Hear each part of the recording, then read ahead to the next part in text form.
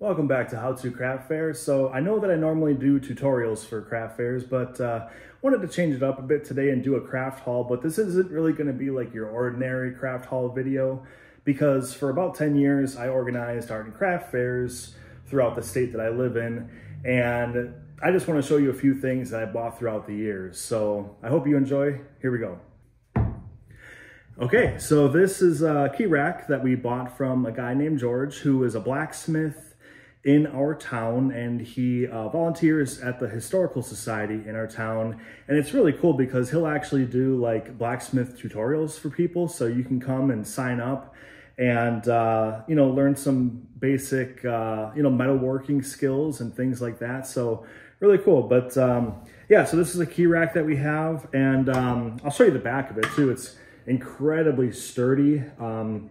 The hooks to hang on the wall and everything. It's very, very beefy, But yeah, a lot of really cool detail work in here. Of course, you have the two hearts and everything, but then on the arrow itself, there's a lot of detail work there on the arrow.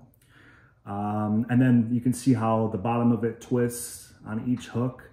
But yeah, incredibly cool piece. And like I said, his booth is awesome. I mean, I could have spent a lot of money there and not been too mad about it, So a lot of really neat stuff. But yeah, so thanks, George. Okay, so this next piece was made by a vendor named Diane, and this was at our biggest show of the year. It was called Spring Fling, and it was a 2-day weekend event on a Saturday and Sunday each year. Really, really cool piece, just beautiful. All wire for the tree, and you can see how the trunk of the tree is twisted all the way down. Really, this piece is kind of cool from both sides. You have this side hugging the rock on the way down, and then of course this side is just absolutely gorgeous. So yeah, and also I want to give a shout out to Diane, because arguably one of our most patient vendors we've ever had, because in the 10 years of hosting shows, we literally only ever asked one vendor to leave our show, and it was the vendor who was next to Diane. So absolute nightmare. I mean, I'm gonna make a separate video on that, because it's like a never-ending saga with this vendor. So it could actually be pretty useful for organizers on how to handle a difficult situation. But speaking of how to handle a difficult situation, Diane was absolutely incredible, because she really could have let this affect her in a big way, and let things kind of spiral out of control. But she was absolutely excellent, and communicated with us greatly. So very much still appreciate it, still remember the story.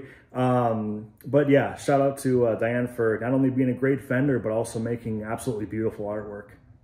Okay, so the next couple of things I want to show you are actually gifts that we received throughout the years, and I'll show you a couple of them that we have here today. But it was always really cool to have these little surprises, So planning a show is just so much work. I mean, from both sides, of course, but as an organizer, it's like you spend the entire year prepping and emailing literally hundreds of people, and it all comes down to 1 or 2 days, basically, So same thing with the vendors. I know that there's an incredible amount of work that goes into their preparation for the show and all that stuff. And when it finally gets down to the day of the show, it's so nice just to see the people after so long, and maybe even for the first time, first-time vendors. But yeah, it's just really nice to be able to connect that way, and it was always great to get little surprises from vendors. So I'll show you a couple of them today.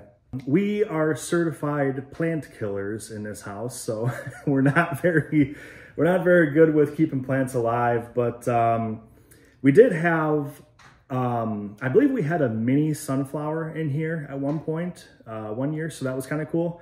But yeah, it has our logo on it and everything, and very cool. Again, very cool to get this. Actually, the coating on it in general is really nice too. I don't know if that's going to show up in the video, but it's kind of like a speckled blue, but very cool. And again, this was a really nice surprise from one of her vendors, who was a great vendor, by the way. She had an incredible booth set up, and we had an indoor show that she was at. even though it was indoors, we were giving people 10 by 10 booths, and we said, you know, if you want to bring a tent, feel free to, because a lot of people will use their tent structure to hang things or use it for banners or whatever. So we let vendors use the tents on the inside too, and she was one of the vendors that took advantage of that. And her booth was absolutely incredible. She had a lot of different tiers. She was using vertical space very in a very intelligent way at her booth to kind of maximize the square footage basically of her displays. So yeah, really nice piece. And this was another nice little surprise that we got. This is of course, you know, just a slice of tree trunk basically, but this was from a vendor called Morton Woodcraft, and has our business logo stamped on it and everything. It's really cool because it's actually like stamped into it and not just, you know, onto it. But I believe when we got this, they were definitely with us for the first time, you know, so we hadn't had them as a vendor before. And I want to say that they were new to craft fairs in general.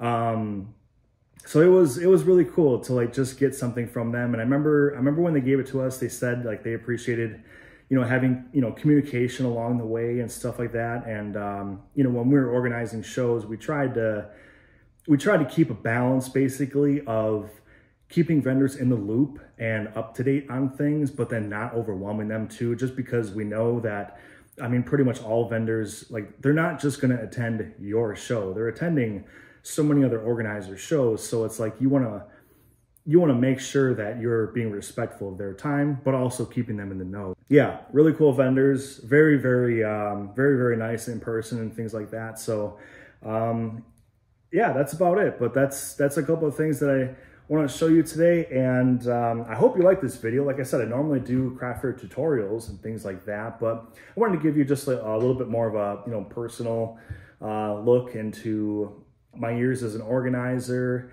and, you know, connections with vendors and things like that. And yeah, I hope you guys enjoyed it. So if you did, and you want to see another one, because I basically have an entire house full of great items I've purchased throughout the years, let me know in the comments, you know, give me a shout out in the comments, and let me know if you liked it. And I'll see you guys in the next video. Thank you so much for watching.